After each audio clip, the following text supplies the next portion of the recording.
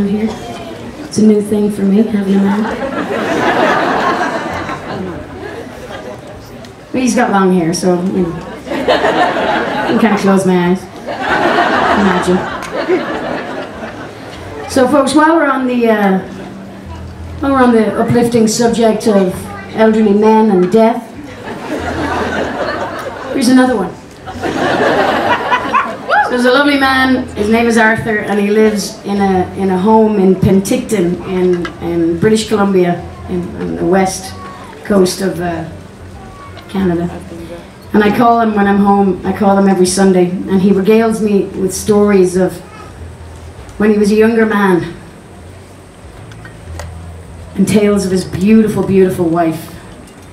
And she was 15 years of age when she came over on a boat from the Highlands of Scotland, and she came into a life of servitude. She was going to be a maid in a house. And she was a bit wild. And it was a very strict Scottish Presbyterian community that she came to. And so they were always coming to her house and asking the woman of the house to come down, and they were like, look, you gotta ask her to wear a dress every now and then. You know, pants. And also, can you ask her to ride side saddle every now and then? And while you're at it, can you ask her to use a saddle? She was a wild woman, and he just fell right in love with her. And so a couple of years down the line, when she was all of 17 years of age, he walked up to her at the dance, and he said, you and I, we're going to be married. We're going to start courting. And she looked at him with those fiery green eyes and said, can you cook? And this is 75 years ago.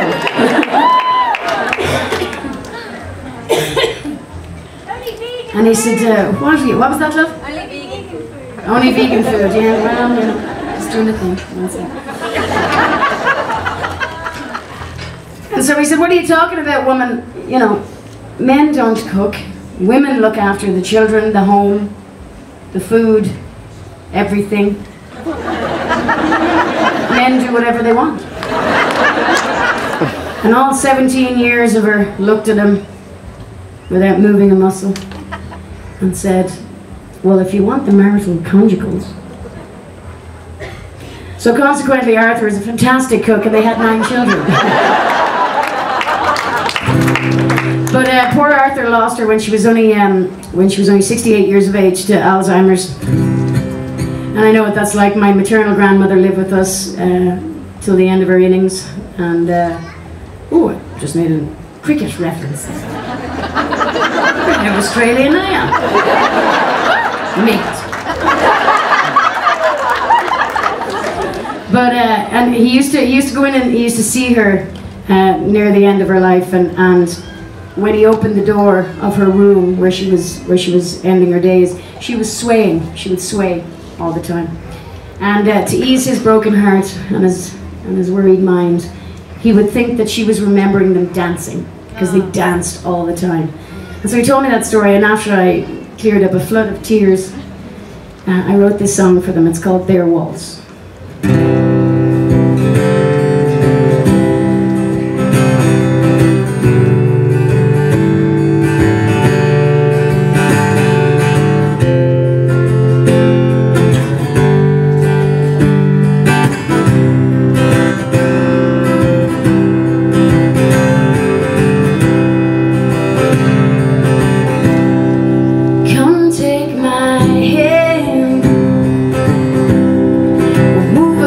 This floor, we'll dance in time, right out the door, yeah. So keep with me the rhythm, the reason and the rhyme. Keep with me, my love, for the rest of time.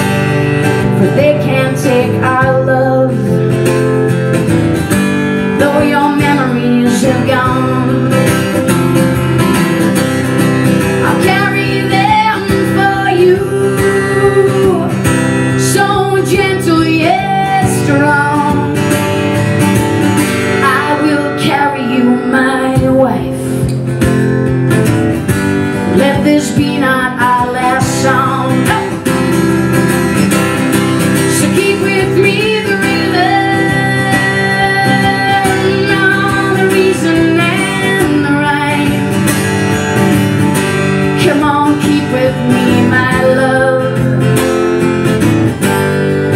for the rest of time, yeah.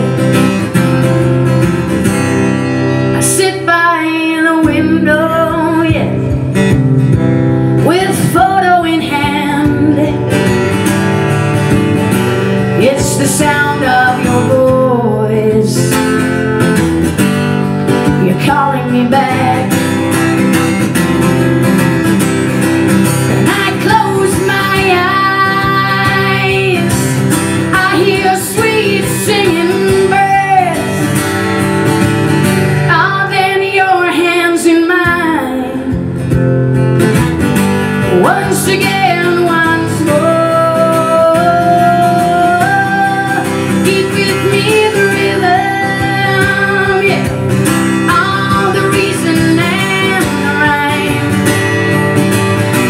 Come on, keep with me, my love, for the rest of time, yeah. Keep with me the rhythm, all the reason and the rhyme. Come on, keep with me, my love, for the rest of time. I sit by the window with photo in hand. It's the sound of your voice, you're calling me back.